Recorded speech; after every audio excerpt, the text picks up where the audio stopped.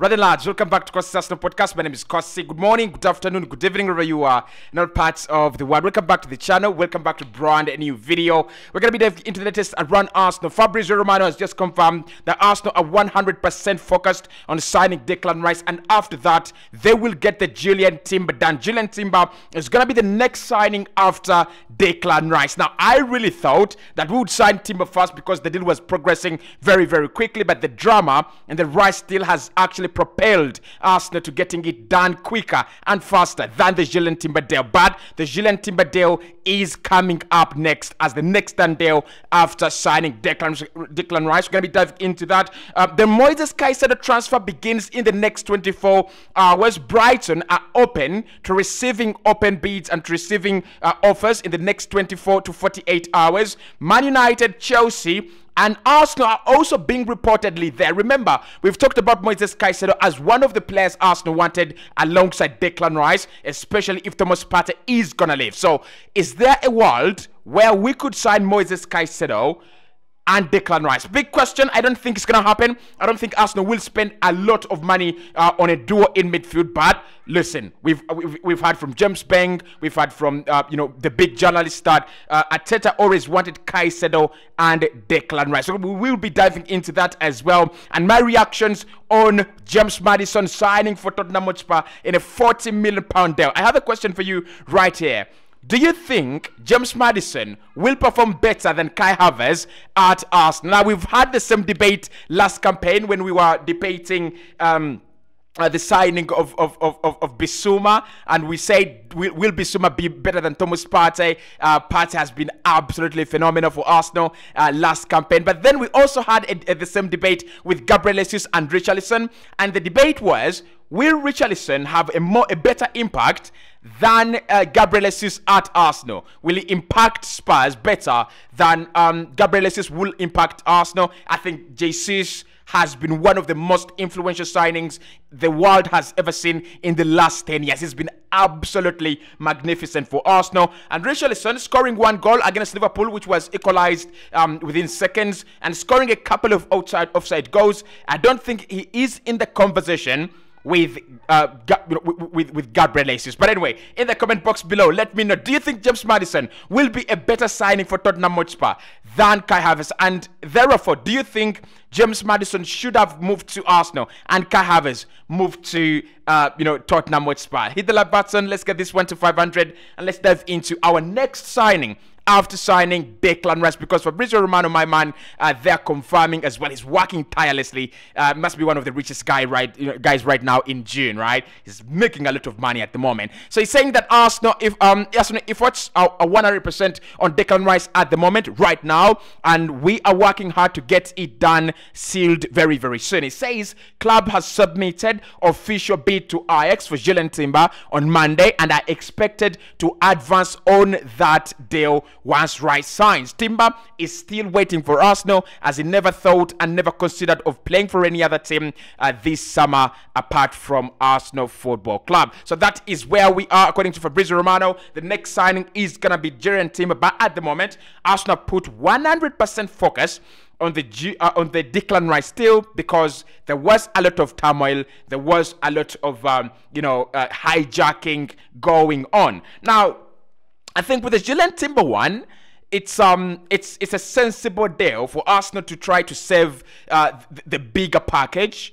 than to try and sign Jurrien Timber. Now, on Monday when we submitted that second offer, I really thought the deal would be completed by Tuesday or Wednesday, because Arsenal, as far as I remember, and as far as Fabrizio Romano has stated, Arsenal have submitted around 38 guaranteed plus 5 million in terms of add-ons. Ajax have not rejected that bid, but they have not also they've not given us the green light to take the player as well. So there must be a few things to be ironed out between Arsenal and Ajax, and for me, it's always going to be the structure. It's always going to be the structure that causes problems with Arsenal and bids. Look, it shows that it seems that there is a willingness from Arsenal this summer to splash the cash. The only problem is the structure of the deals and across how many years we want to splash the cash. But there is a willingness from Arsenal to spend. 100 million on Declan Rice. Table is a bid on the table. 45 million for rising to 48 for Jurrien Timber, bid on the table. 65 million, that is 75 million euros, by the way, for Kai Havertz. That is also on the table. So there is a willingness to spend money from Arsenal and to spend money early, right? Now, whether doing deals in early in June leads for us to overpay, right? As it shows us as very ambitious and desperate, that is another debate to be had. But to be honest, the money is there. Like, this is not one of those summers where we say, Arsenal ready to spend the cash, Arsenal ready to spend 200 million, and we don't see the 200. Right now, Arsenal have made bids in excess of 200 million. 105 for Declan Rice. You have the 65 for Kai Havertz. That is already 170. Then you have the 45 for Jurrien Timber. That would take our total spending so far to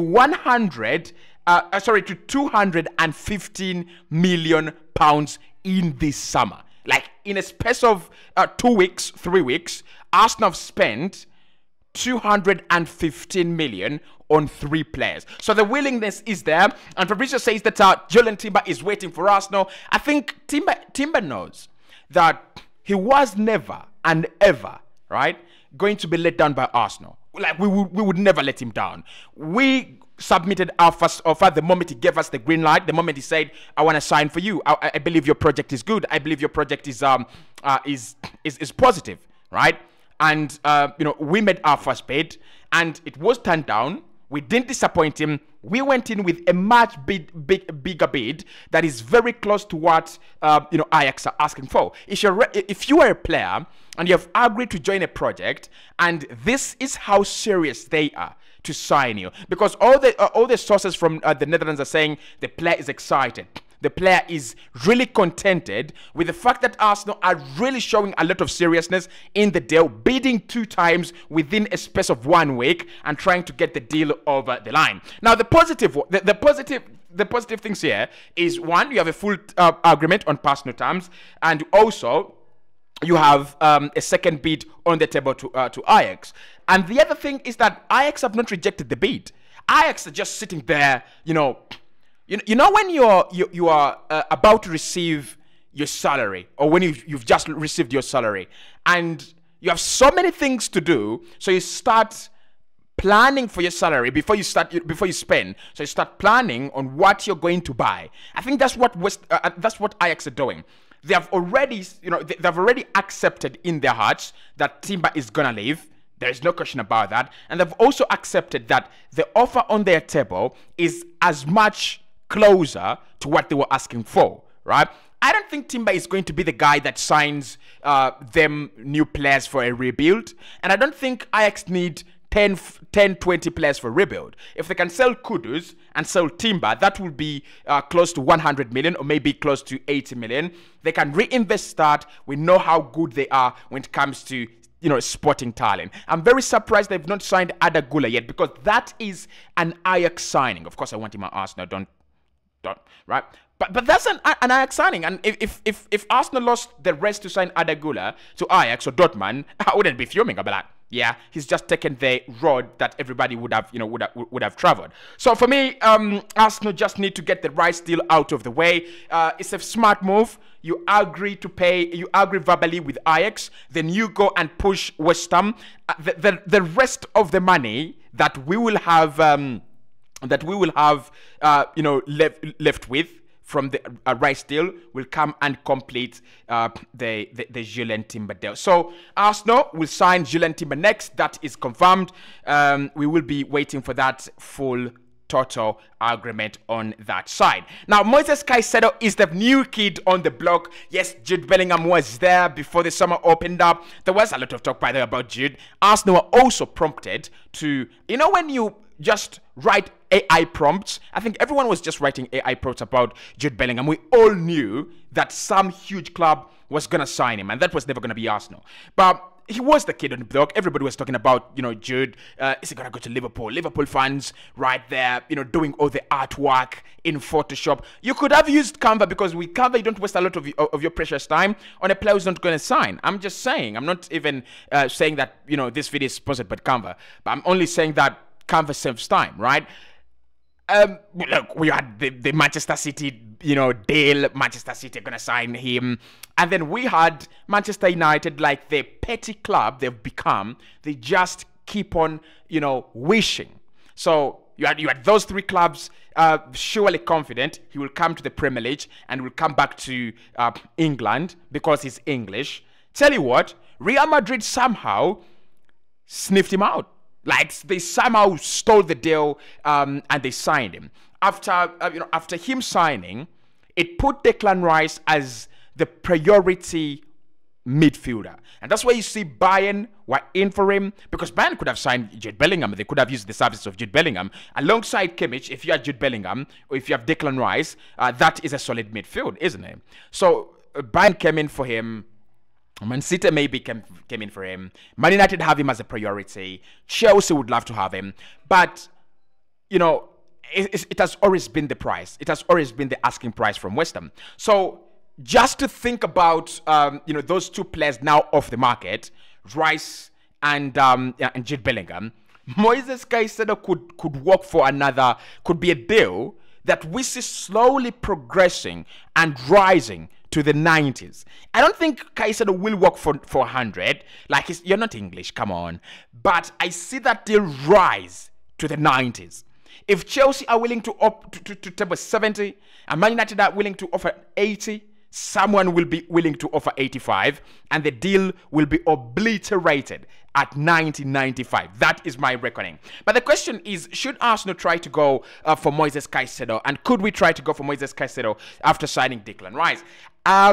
Should we? Definitely. Definitely. Imagine having Caicedo, Rice, Havertz, and Odegaard. I don't even care who drops out of the starting 11. As long as I have those four in midfield, we are impassable. We would be absolutely, we'll be so strong. Of course, the creativity could be affected, because I don't see Declan Rice as your creative man.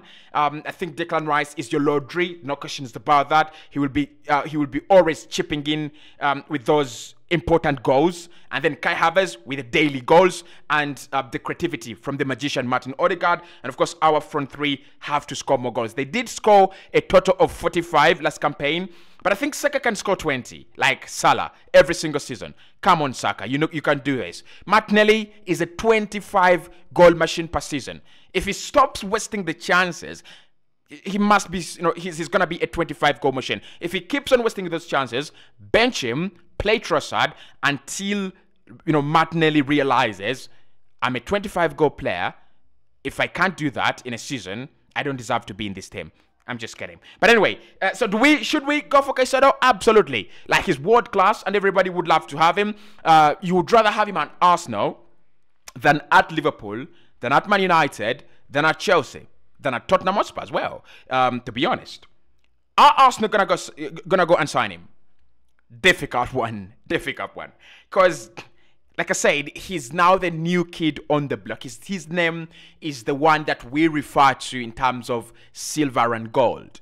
I don't see how Arsenal spend 105 plus another 90 plus another 60 on three midfielders.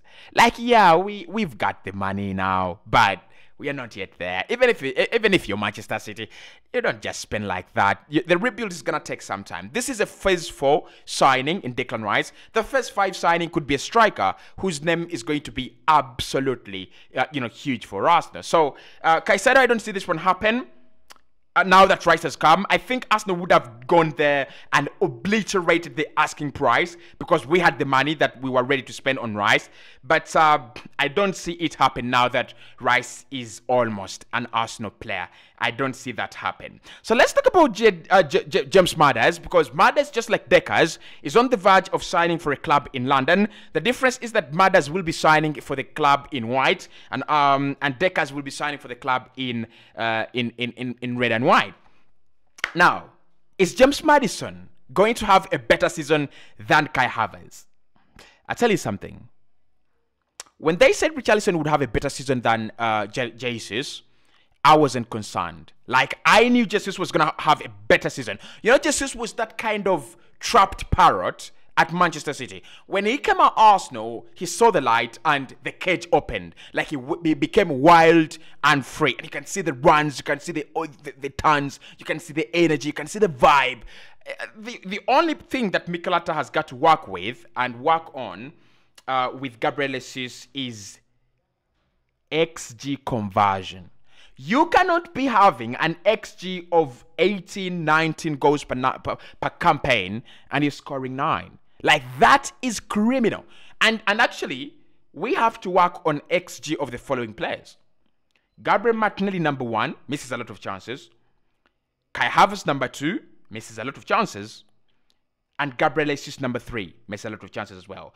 Just like we have done with Bukayo Saka. You know, Saka last season, many people have not noticed, but Saka's conversion last season actually improved. And I'm not saying in terms of metrics, I'm saying when you're watching him on the pitch, right?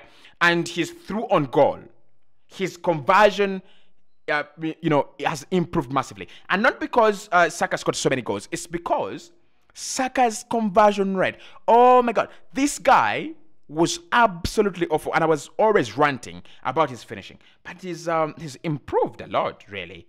Saka, especially in those, getting calm, the penalties as well. He's improved a lot. So you improve on Gabriel Jesus. Gabriel Jesus' conversion, you have a much better player. James Madders going to Tottenham. It hurts me. Come on, damn it. I just wanted him at Arsenal. Is it too much to ask for one of my favorite players who are English to play for this club? Is it too much to ask? But I think he will do well under Ange Postecoglou at Spurs. He will continue his double figures, trust me. But I think Kai Havertz will score more goals than James Maddison. I think that role that Arteta's created for Xhaka, for Kai Havertz, Thomas Muller role, you're literally tasked with finding space in the penalty area and anticipating where the ball is going to fall and tap into the back of the net. I just see Havertz score more goals. But in terms of creating chances, watch out for Spurs. If they keep Kane, they add Maddison, Kulusevski has signed, Huminson could be coming back to his levels. Richarlison might resurrect. I'm not saying they're a threat to Arsenal. They might not be an Arsenal threat for the next 5-6 years. Well, Man United and Brighton, well, keep your eyes open on that one, like Spurs. Why not? See you right in the next one.